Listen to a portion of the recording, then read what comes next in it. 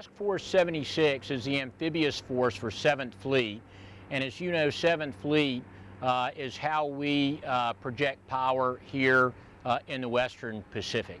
And when you look at what the country's maritime strategy is, being forward deployed in an area that counts is vitally important. So we are the expeditionary warfare bastion, if you will, for the 7th Fleet. We are the only expeditionary strike group that is forward deployed 24/7. We're the only flag-led strike group that is deployed as part of that blue-green team. And that's really important, especially as we look at the Marine Corps coming back to its naval roots and back onto our ships. So we achieve it, frankly, by that forward deployed status. Some folks have said that virtual presence is absolute absence. So you have to be where it counts, when it counts, and that's where our ships and units are.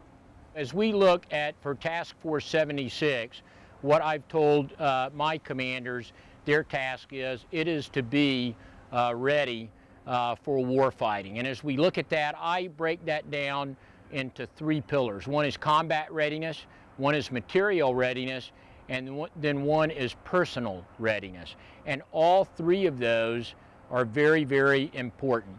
But as you look at the flagship Bonhomme Richard behind me, and as you look at how we project power, which is with Marines that we will put ashore wherever they are needed, whenever they're needed, and sometimes that will be for a contingency operation, sometimes that will be humanitarian assistance or disaster response, or that could be major combat operations. Warfighting readiness is paramount. And it's pretty simple. Combat readiness is, do we know how to fight and defend our ships, our aircraft, our Marines as we are getting them to the fight? Material readiness is, are our engineering plants, are our operating systems ready to go? And there's a lot that goes into that. And then personal readiness is whether or not our sailors and Marines and their families are armed to be ready for the fight when and where that comes. And that ranges everything from, do we have the right support at great bases like Sasebo, like Okinawa, where the headquarters staff is, Pohang, where we have a detachment of our mine countermeasures helicopters. Do we have the right infrastructure to support them? Do we give them the right training and education? Do we have the right inspections and certifications to make sure they're ready? And oh, by the way, do they have a work-life balance so that they're not exhausted when we get them to the fight? And those are hard things to achieve, but it's something that we focus on. As I look at my commanders and as I look at where we're going, the first is they have the accountability and the responsibility for their ships, and that's not something that I'm going to get in their knickers and do for them. We have got to be ready, as I've mentioned, for whatever contingency, operation, or fight comes our way. And so their ships, their squadrons, their units, and as you look at what units we have, you see Bonhomme Richard, the flagship behind me. Germantown right now is underway and is doing operations off of Guam. Shortly she'll be doing more exercises as part of our Carrot series.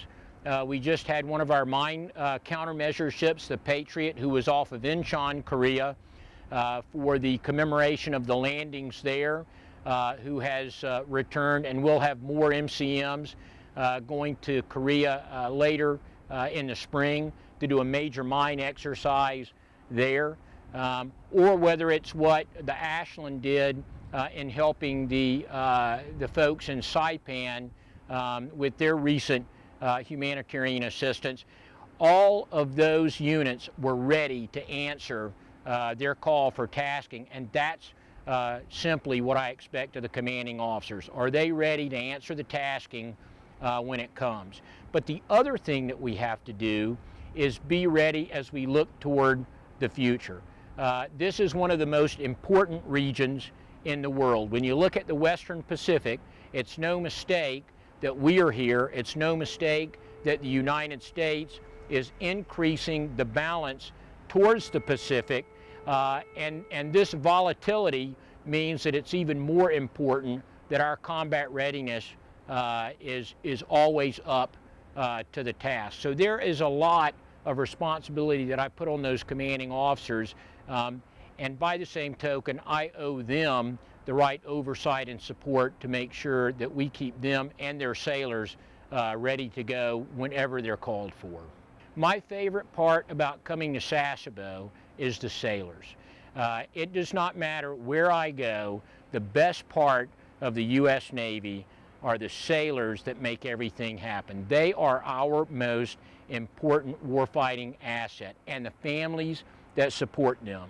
So quite frankly, when I get to Sasebo, and I have one headquarters, but two locations, in Sasebo and in Okinawa, and I spend about the same amount of time in both locations, and we're deployed about 50% of the time on board Bonhomme Richard.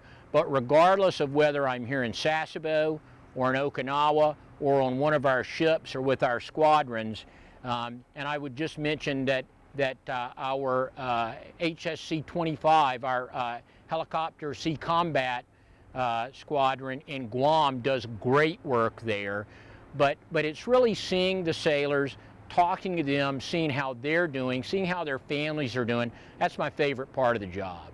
I'd like to add a thank you to the many people and organizations that support what the U.S. Navy, and specifically what our Task Force 76 sailors are doing in making sure that we are ready to do our mission. Whether it's our friends and families who sacrifice a lot, whether it is the wonderful men and women of organizations like CFAS here that run the base, that run the gym, that run the galley, okay, that have the MWR facilities, and I can tell you they're top-notch.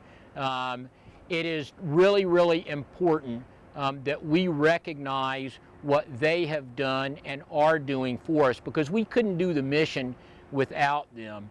As we look at this month being Ombudsman Appreciation Month, as we look at the Navy Ball coming up here in Sasebo, I am really looking forward to the opportunity to personally say thank you to many of those folks. But let me just tell you, if we didn't have all of them behind the scenes making things happen, then you would not see ships like the Bonhomme Richard behind me getting underway to answer our nation's tasking.